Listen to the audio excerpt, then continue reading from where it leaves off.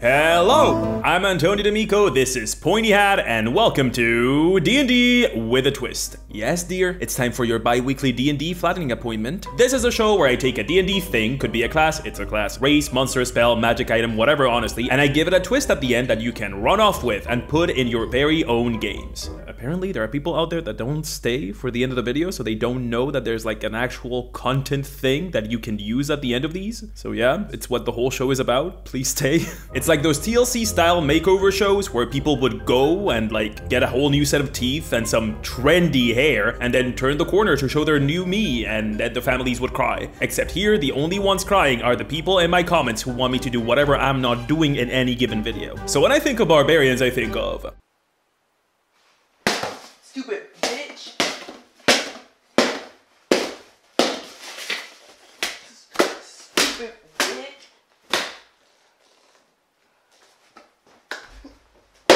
Barbarian is the class for gym bros and people with anger issues. Barbarians are the roid fuel mad gains experts of the D&D world. Their place in the battlefield is very clear. They are the quintessential tank class, getting the biggest hit dice, the biggest weapons, and the biggest muscles. And speaking of biggest hit dice, your boy got a sponsorship! Yes, I am a true YouTuber now. A hat has to live off of something, so this video was sponsored by Dice Goblin. Dice Goblin is a dice retailer founded by two humble goblin dice merchants. And guess what? Their very first dice-related Kickstarter campaign is live now. This campaign is referred to as their Session 0 because it's all about character creation. Each dice set that you can get by pledging for their campaign is themed around a D&D archetype, inspired by the official D&D classes, just like going through character creation during your Session 0. And I think that's cute. The Kickstarter launch with 4 sets of 8 RPG dice, and further sets are locked behind stretch goals. I think my favorite one is the Mystic set, which is themed around wizards, and not around that class that wizards keep threatening to one day release. I'm just a sucker for blue and gold. But you can get more than just dice if you pledge. Add-ons you can snatch with your order include a metal coin, pins, and t-shirts. So if you want to see what the Dice Goblins have been cooking up for this, head on to the description of this very video, and you will find a link over there. Okay, that's it. I love money. Thank you. So yes, barbarians are tanks, but the way a barbarian tanks is very different from how a paladin or a fighter or a certain cleric or druid subclass can tank. If wizards and rogues are glass cannons, barbarians are your traditional damage sponge. A barbarian's AC is not particularly high, they are not even supposed to wear heavy armor, so they will get hit. But if barbarians' ACs are low, how could they possibly be a good tank? The barbarian's response to this conundrum is sophisticated. If you get hit a lot, just get a lot of hit points. Duh. They are designed to have the highest hit point pool out of every class, and also get a ton of abilities to reduce incoming damage so that they can last as much as possible on the battlefield. A barbarian's job is to get slapped as much as possible while all the other squishy babies in the party parkour around saying magic funny words and throwing daggers or whatever. And speaking of abilities, let's get the big one out of the way. Rage.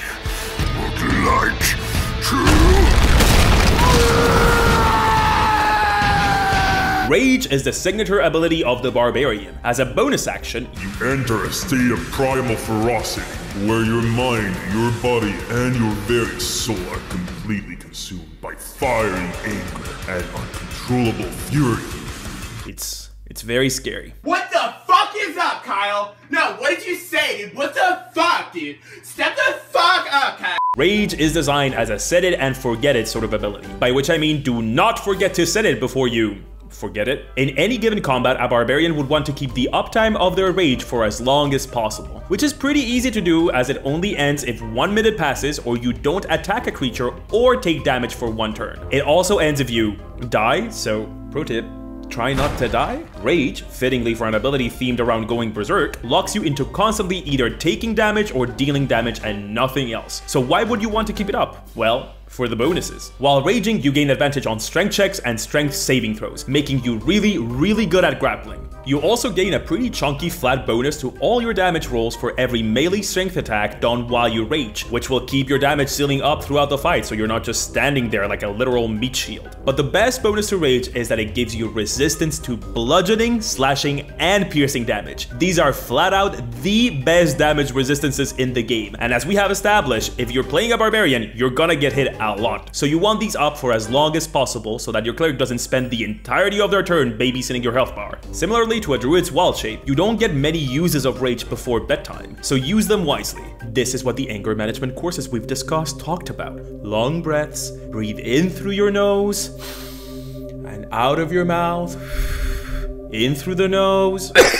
So we have taken a look at the signature ability, but what if your barbarian can't ride and therefore can't side? Well, not to worry, let's take a look at the other abilities that come pre-packaged when you choose the Barbarian's Roid Rage lifestyle. And there's a whole bunch of these, so lightning round. Lightning round. Unarmored defense. This is the Barbarian telling you that they work too hard on their muscles for you to hide them. Canonically exhibitionist, Barbarians actually get better AC when they are naked. You get to add your constitution to your AC as long as you're not wearing armor, so go fight some nudists. Danger sense. Spidey sense but better. You get advantage on dexterity saving throws against effects, which basically means everything including spells and traps. So you can tell the fireball happy enemy wizard to fucking suck it. Reckless attack, or as I like to call it, go crazy, go stupid. This allows you to make any strength-based melee attacks on your turn with advantage, but also gives advantage to any enemy when attacking you. So use it, but don't overuse it. Primal Knowledge, a very anemic attempt to up the Barbarian's god-awful utility. It gives you an extra skill, just because. It's nice to have, I guess. Extra attack. It's what it says on the tin.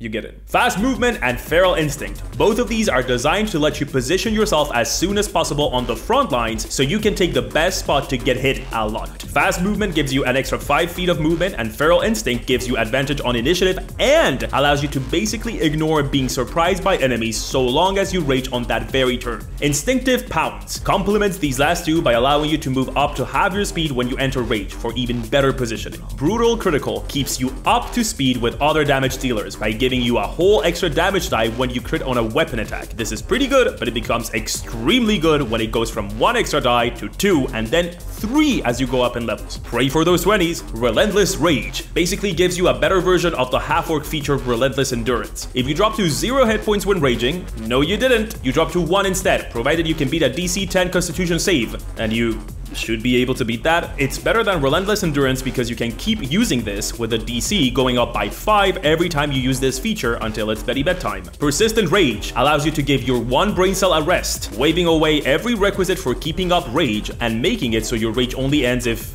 you die. Remember kids, the key to winning is to not die. Indomitable Might. Shiny Math Rock is stupid and dumb. No rolling necessary for any strength check. If you roll anything lower than your strength score, not your ability modifier, on a strength check, no you didn't. And you get this ability at level 18, so you better have a 20 on strength by the time you get here, which means never rolling lower than a 20. Neat. And finally, your capstone ability, Primal Champion. Your strength and constitution just increase by 4? Allowing you to go past 20?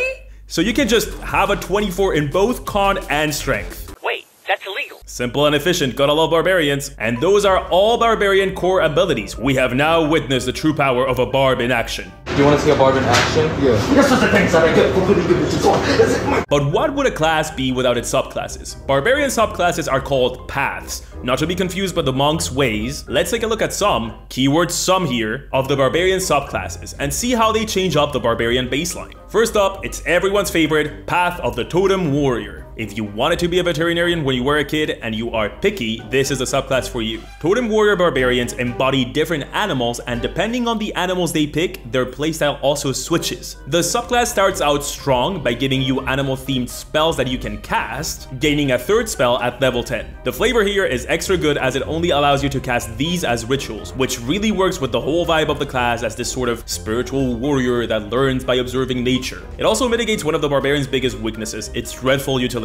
So pretty good, but the meat and potatoes of the subclass is the animal-themed abilities you pick at level 3, 6, and 14. You get to pick between 5 animals: bear, eagle, elk, tiger, and wolf. Now, all of these are really good. They are all equally matched. You really can't go wrong. Just pick which one. Pick bear. Pick bear at level 3. Bear is the best one. Pick bear. But seriously, unless you somehow ended up as the off-tank of the party, picking bear at level 3 gives you resistance to all damage types except psychic when you rage. This is such an insane perk that I can see very few situations where you wouldn't want to pick this. There's more of a case to be made for other animals at level 6 and 14, although the level 14 bear ability is also insanely good for tanking. Each of the animals concentrates on a different thing. Mostly. Bear abilities are centered around tanking and strength. Eagle abilities are centered on speed and nimbleness, which complements your augmented movement nicely. Elk is centered on nimbleness, giving you more movement. Tiger is also based on speed and nimbleness, and Wolf is based on camaraderie and helping your teammates, which is cute and nice and I like it. It's honestly a very customizable subclass that basically works as your own build-a-barb workshop, and those are some of my favorite subclasses in D&D, so this one is super solid. Probably one of my favorites for the barb. Another cool barbarian subclass is the Path of Wild Magic. The Path of Wild Magic seeks to go against all rules of nature by making barbarians cast spells, and it works really well. For context, the wording of the rage ability explicitly states that you cannot cast or concentrate on spells when raging. And ever since then, all 5e designers, professional or not, have sought to accomplish what many thought was impossible. They wanted to create the famed, the feared Whizbarb. The Path of Wild Magic is a really good adaptation of this, and it completely ignores the, in my opinion bad, idea of actually casting spells while raging, and instead opts for a wild magic table like the one of the sorcerer. Now, if you're like me, hearing wild magic table just made you sweat because you're a control freak and you hate randomness and not being able to know exactly what will happen when you use an ability. But I actually happen to think that the Wild Magic Barb has the best wild magic table in the game. Yes, the effects are randomly triggered by rolling a d8 on a table when you enter Rage, but contrary to the Wild Magic Search table for sorcerers, all effects on this table are useful in combat to the Barbarian. And when I say useful, I mean extremely good. They range from ongoing damage against creatures you choose, teleporting 30 feet every turn to a location of your choosing, putting down a bomb every turn, a +1 to AC to you and your allies. It's really solid. All these wild magic abilities make you switch your tactics mid-combat, but they are never a debuff, just a switch of playstyle. It's fun. Aside from that, you get a baby bit of utility in the form of a slightly weaker detect magic spell with magic awareness, and plenty of abilities designed to help you control your wild magic surges, like rolling twice and picking the one you prefer, or being able to re-roll whatever you take damage. You also get bolstering magic, which basically allows you to add an extra to your attack rolls, or to give a spell slot to another party member, which will make you the most popular jock among all nerds. Also, the level of the spell slot depends on you rolling a d3, which is very strange, but as a proud owner of a D3, this is just a great excuse to flex on everyone. I do own a D3. Wanna see?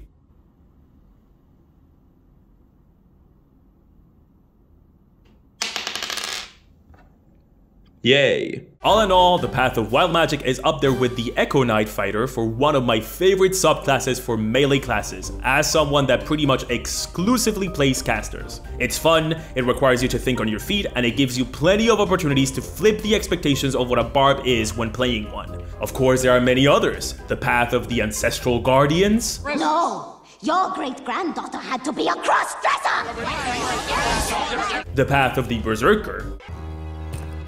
And the Christian Fundy one. I give it up to God, I'm a God warrior, and I don't want someone with tainted anything in beliefs doing anything with my family! She is dark-sided too! So we've looked at a barbarian's role in the battlefield, their abilities, their subclasses, and this is all well and good, but what if we gave barbarians a new twist? So you want to play a barbarian.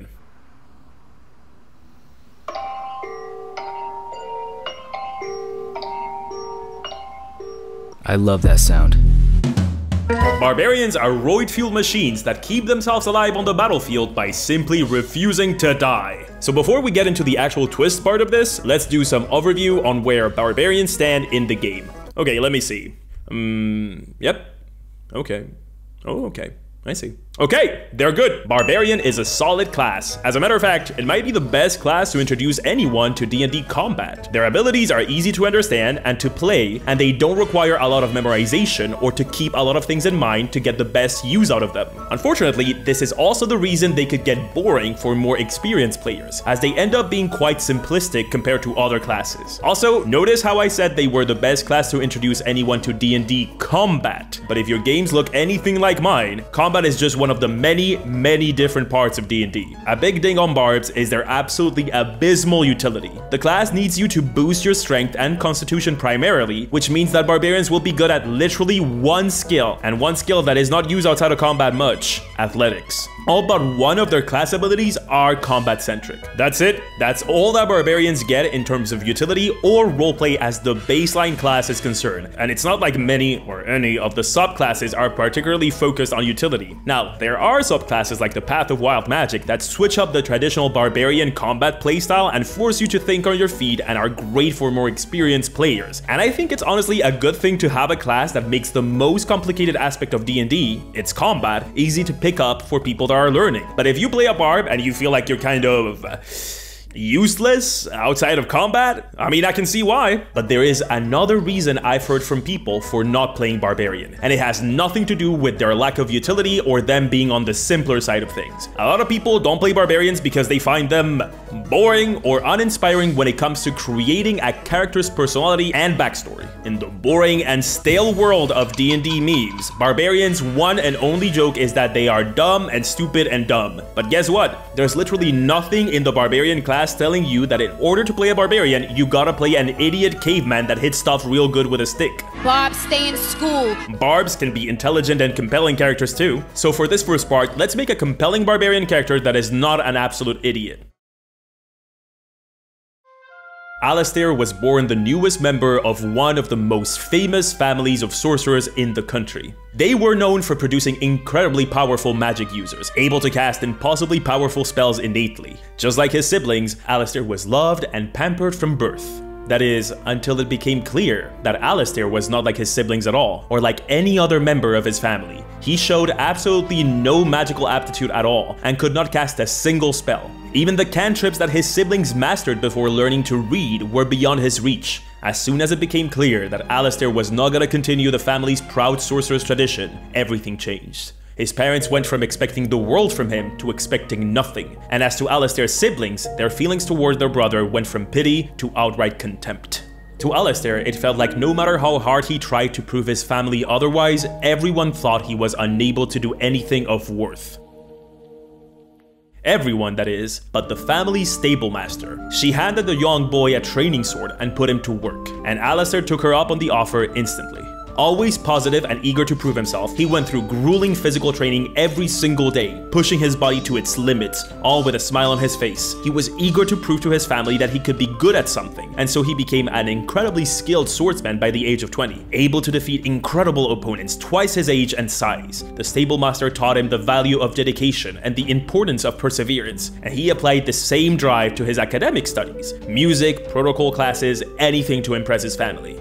But they were never impressed. Nothing could make up for the fact that he wasn't able to use magic. Alistair kept trying and kept his impossibly positive and bright disposition, but his anger and impotence in the face of his family's perpetual disappointment grew and grew inside of him. He kept this anger bottled up inside and kept training with the stable master with a big smile on his face. Until one day, during a mock battle against his trainer, one of his siblings used a simple spell to trip him and embarrass him. As his sibling laughed, Alistair felt the bottled up anger he kept inside of him spill, and it came out as a blind, powerful rage. And with this rage, something else enveloped him. Magic. Turns out, some of the magical abilities running in Alistair's family's bloodline were inside of him all along. They were just extremely hard to access and extremely hard to control. He was only able to harness this magic when filled with rage, and he had no say in how his magic would manifest once he was raging. Seeing this, Alistair and the stable master got to work in training him to be able to control his rage and his magic.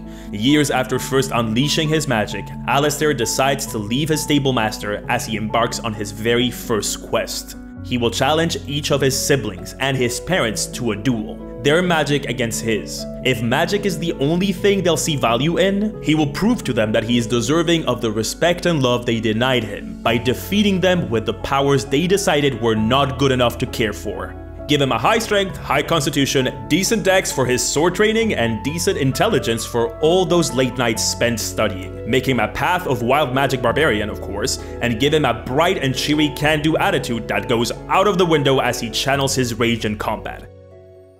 And there you go! A barbarian with a cool personal quest, plenty of fun NPCs for your DM to use, and he's not a big idiot with a stick. Unheard of! Yes, I do love Ruckley. How did you guess? But what if we want to use some of the things traditionally associated with barbarians, but give those a twist? What if we wanted a bit more utility in our barbarian? Well, if you haven't noticed, there's plenty of barbarian abilities and subclasses that refer to spirits, but not much in the actual class text to refer to that. So, hear me out. Possession. What if we made a subclass where entering rage was not rage at all, but rather a literal spirit entering your body, actual spiritual possession? Your barbarian could select the spirit it would let themselves be possessed by, and depending on which one they choose, they would have different abilities and effects. They could also use those spirits to see into the minds of their enemies and more, using their abilities to contact spirits as their utility. Well, I made it! The Path of Spirits is a new barbarian subclass all about spirit possession. It's written and illustrated by me, and I'm kind of proud of the artwork for this one. I think it looks neat. Do you guys like it? No, don't say it. Don't say the thing. Do not say it. So yeah, you can find the Path of the Spirits Barbarian in the description below for free. Go and make your very own barb, and leave a comment or a like, or maybe even click on the little subscribe thing if you like the video and all. Thank you. And welcome to the end of the video. That was Barbs. I honestly have a big soft spot for barbarians, and I really tried to make this video funny and informative and give you some cool ideas and a cool subclass. I really dislike the boring, samey, tired D&D jokes, and barbarians really get the short end of the stick because they are awful, in my opinion. So I hope I succeeded. As always, go to my Twitter if you want to hear me yell, link to everything in the description, and thank you to Dice Goblin for my very first sponsorship. It makes it feel very real now. It's like actual YouTube things are happening. In all seriousness, making these videos is a ton of work, and I gotta pay Bia for her insanely good editing, so thank you to Dice Goblin for sponsoring me, and thank you to every one of you for watching my stuff and sharing it around, because it wouldn't have happened if you didn't. Anyway, this video sure is long enough. Remember to never push yourself too hard when you're working out, set realistic goals when training, try to be consistent with your routine. Even if you can't complete your full set, you just try to do a little something if you can, but don't beat yourself up if you can't. Also, don't take random internet people's advice when it comes to working out. Don't do that. Okay, I'm off to bed. I'm very tired. I love you all. Bye. Bye. Mwah.